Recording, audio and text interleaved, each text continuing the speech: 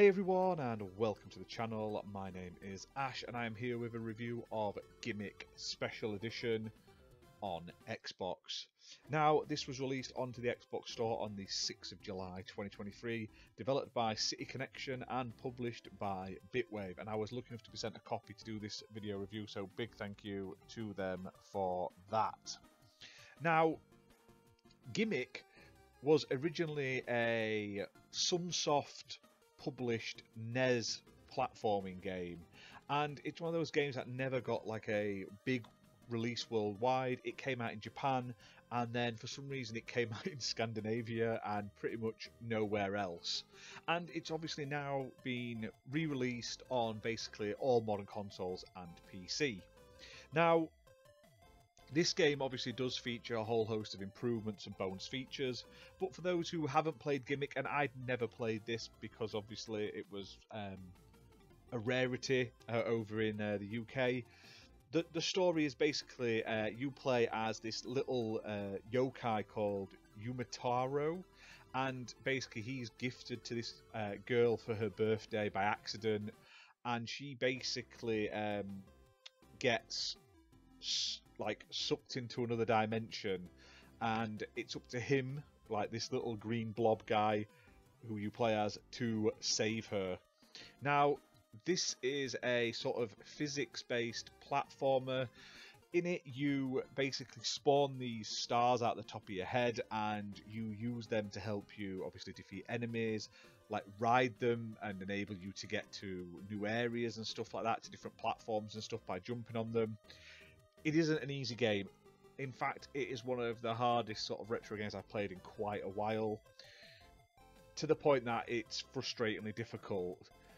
Now, I'm always happy when retro games get remastered, re-released, brought out for modern consoles, because I like to have everything in one place. Now, it's great to have the original software, but like I said, this is a game that never came out, never got like an English port, and I dread to think what it costs to buy like the original cart and then have to play it on a SNES, and I don't want to play it on a SNES, I want to play it in HD.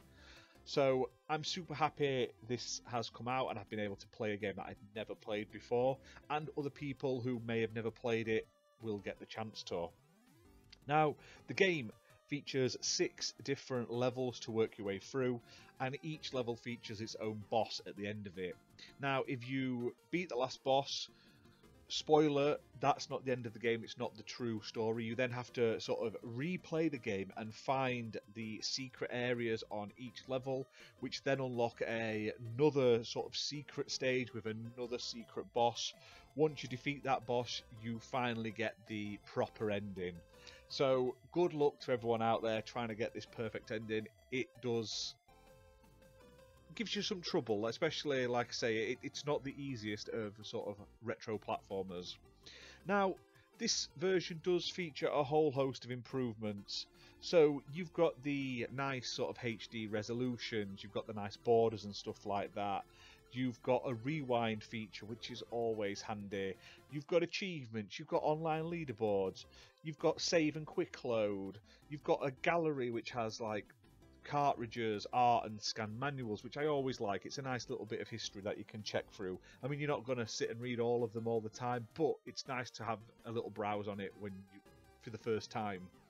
Now there's also a sort of like speedrunner time attack mode as well, which I thought was nice. It's not for me because honestly I sucked at this game. It took me a while to just get anywhere in it, trying to get used to how to use the stars and like get used to like bouncing them off things and then jumping on them to get to certain places. Took me a fair bit of attempts and tries, and I hold my hands up and say I wasn't that great at it, but I did enjoy my time playing it. Is it a perfect port? Probably not, but I've never played the original game. I've seen some people complain online that it could have improvements, but I really enjoyed it. It looked great, it played great, it's a very colourful, bright platformer. I love the additions they added to it. Obviously you've got the standard like normal mode, then you've got that speedrunner mode, which is a really cool addition that more sort of retro games should include, I think, like re-releases, and it's all in a very nice package. Now, it's playable on Xbox One and Xbox Series X and S consoles, obviously available on other consoles and PC as well, but on Xbox it's priced at £12.99. So honestly, if you're a retro fan and you want to play a retro game you've probably never played unless you've imported it or used a ROM, this is one of those weird sort of Sunsoft gems that it's at least worth playing through at least a couple of times.